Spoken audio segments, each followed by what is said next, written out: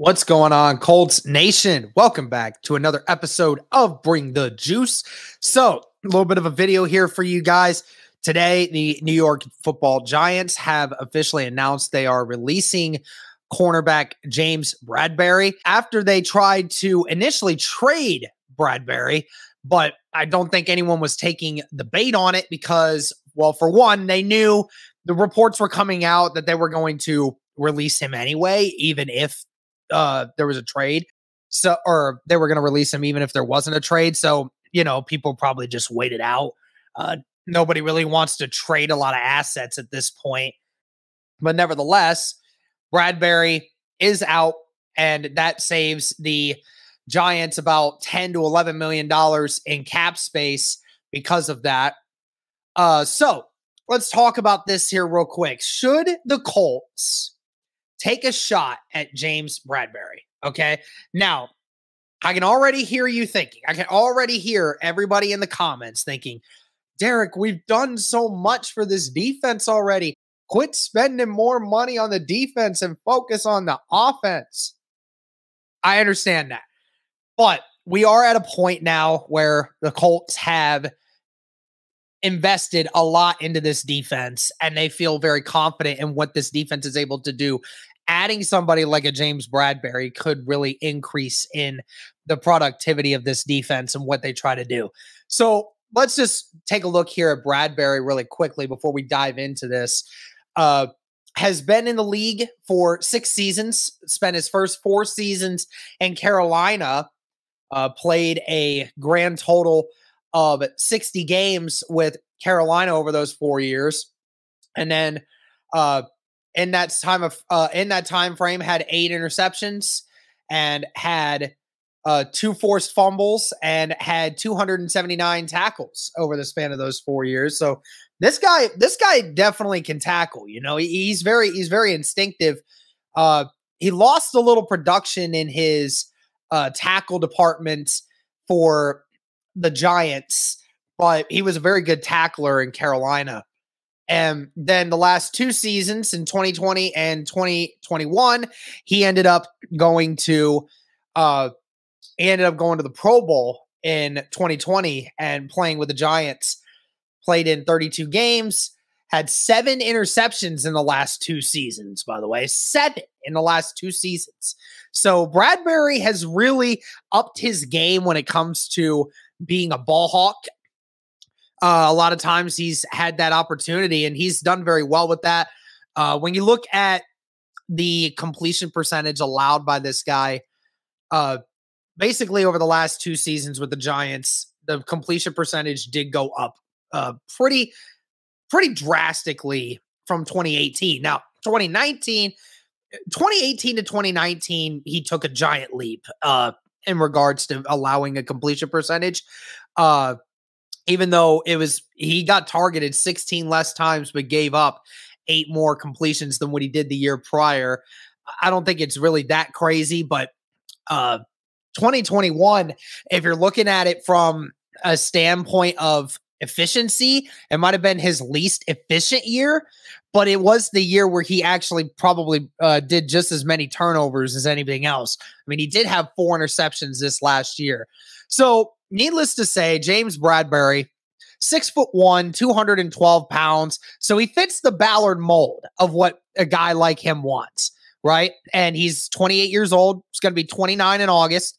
So again, joining that Stephon Gilmore of, kind of being up there in age, right? So he's not old yet, but he is getting up there. He is a veteran in this league, been in the league for 6 years.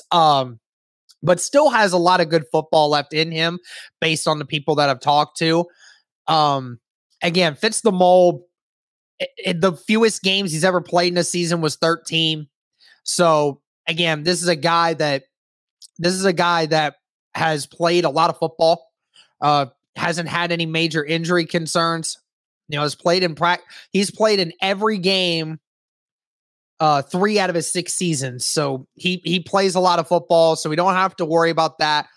Just the ultimate there's 2 questions that go into here. Should the Colts go after him? And if they do try to go after him, what would they give up? What would they have to give up?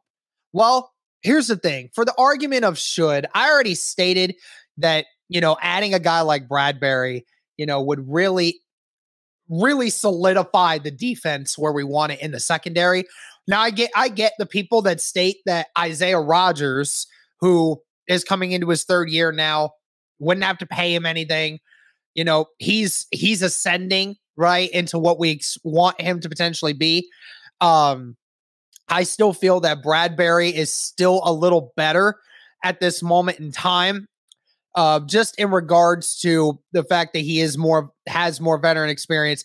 He's a guy that's not going to get burnt as often as somebody like an Isaiah Rodgers is so far. Again, Rodgers is still young and Bradberry is a more experienced veteran. So it makes sense to add another experienced veteran with another experienced veteran on the opposite ends. And then having Kenny Moore in the slot, Isaiah Rodgers could be that solidified backup for either one of those guys. You feel confident in what Isaiah Rodgers is going to be continuing to be able to do if you decided you wanted to go with Bradberry. Again, he fits very well. If the Colts the Colts honestly should try to get him because, again, a very solidified corner in this league. You can never have enough of them. And especially with what the Colts are trying to do defensively right now, it makes all the sense in the world to try to keep solidifying that defense.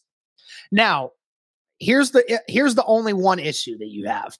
And the problem with it is how much is Bradberry actually going to cost, right? Because obviously the Giants did not want to pay him, $10+ million, right? So it'll be very interesting to see where Bradberry is in regards to contract sake. No way we would get this guy for under $8 million. The Colts are currently sitting at $13.1 million in cap space right now. My best guess is Bradberry's probably going to be somewhere between that, probably around that 10 to 11 million mark.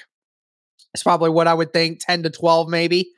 So, if you're the Colts, you're giving up pretty much all the rest of your cap, except for maybe like a few other things.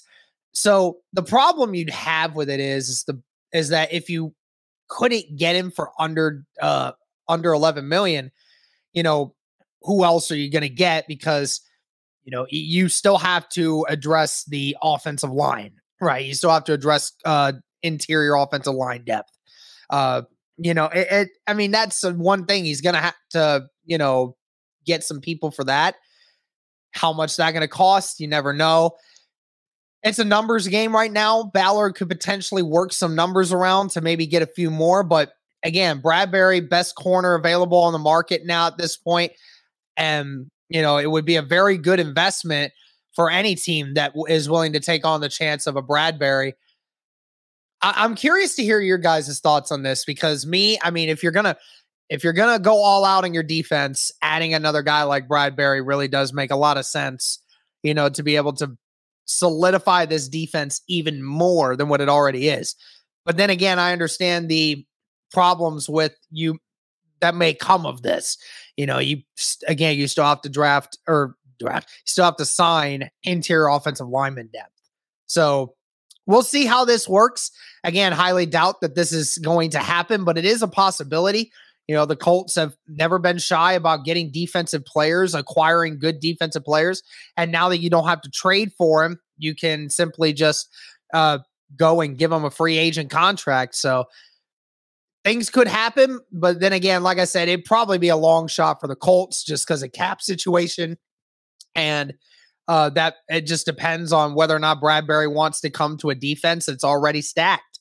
If it's already stacked, maybe he'll take $1 million or $2 million less to go and play with a defense that's stacked. So we'll see how that works. But thank you guys again so much for tuning in. Let me know your thoughts. And as always, guys, go Colts.